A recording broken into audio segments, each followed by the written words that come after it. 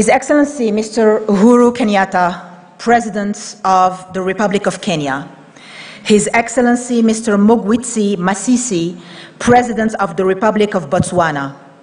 His Excellency Mr. Muhammadu Buhari, President of the Federal Republic of Nigeria. His Excellency Mr. Felix Mulua, Prime Minister of the Central African Republic. His Excellency Mr. Colin Vixel Kelapile, President of the United Nations Economic and Social Council. Her Excellency Madam Inger Anderson, Executive Director of the United Nations Environment Programme, Honorable Ministers, Excellencies, distinguished delegates, ladies and gentlemen, good morning.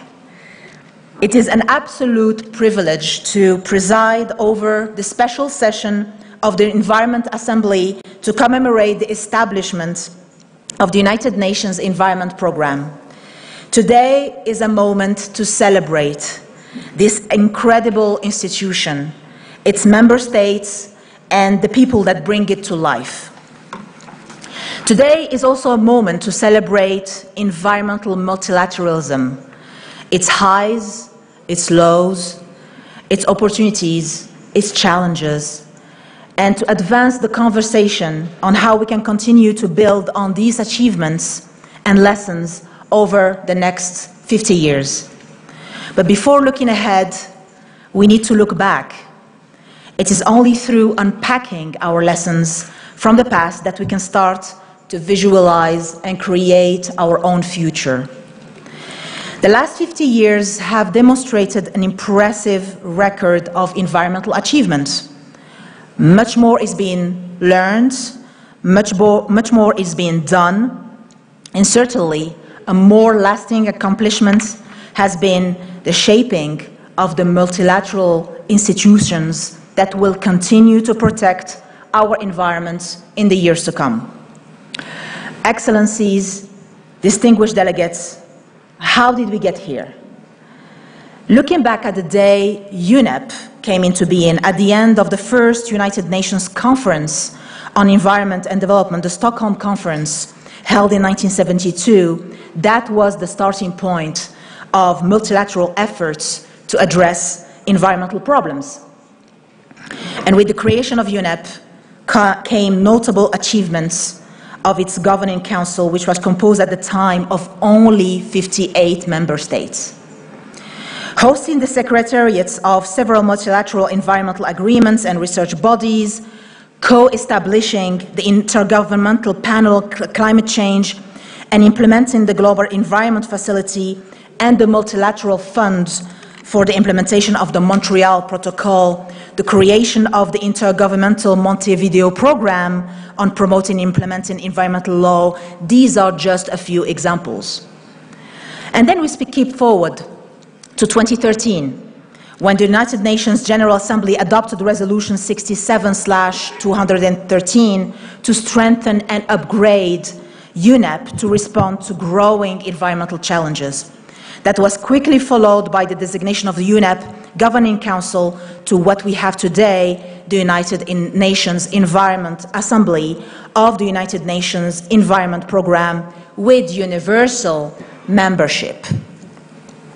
If 2013 was the year of strengthening UNEP's governing body and designing the foundations of UNEA, the task of the global community since then has been to follow through on the great commitments placed on this organization.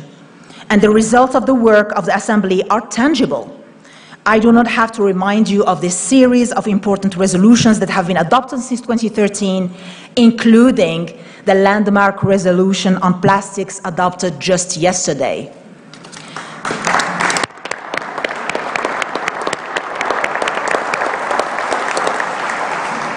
The implications of this resolution are enormous. UNEA 5.2 and the special session on UNEP at 50 will certainly be remembered as one of the key global international intergovernmental meetings on the environment. Excellencies, distinguished delegates, ladies and gentlemen, despite how far we've come in multilateralism, in the governance of UNEP over its 50 years, serious challenges continue to threaten these achievements. The intensive use of our planet's finite resources and increasing inequalities have all contributed to consequences that can compromise the gains already achieved and the viability of current and future generations' development. The crisis we are living through at the moment, COVID-19 pandemic, the associated challenges of recovering from widespread economic slowdown, potentially a recession, the climate emergency, biodiversity loss, pollution, are all too complex. They are transboundary, they are multifaceted, and therefore any state, it's very difficult for any state to tackle on its own. In the last 5 decades, we've seen considerable progress in terms of protecting the environment. We've seen technological revolutions in terms of growth of the global economy, worldwide social development. We must continue strengthening multilateralism to contribute to meaningfully create lasting solutions. Respect of a global rules-based system has underpinned environmental conservation for the past 50 years. The Environment Assembly embodies this principle and remains an indispensable authority in facing present and future challenges. Let me also acknowledge that environmental multilateralism can be a complex, slow, and frustrating process. However, doubting it is counterproductive. Excellencies, distinguished delegates, ladies and gentlemen, I would like to end by once again going back to UNEP's beginning and share an excerpt from a quote by Klaus Topfer, UNEP's former executive director. The extraordinary rise in both human populations and consumption levels leaves us no choice but to take innovative and ambitious actions to reverse the widespread destruction of species and ecosystems. UNEP's forefathers left to us the responsibility of a better world, and today's achievements are because of those foundations.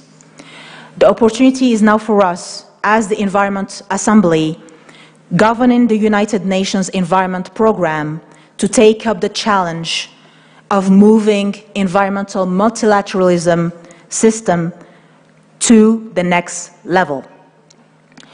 It's up to us to move the pendulum, move the needle, and to pave the way for the next generation. I look forward to working with you all to support this effort. Happiest 50th birthday to the UN Environment Programme.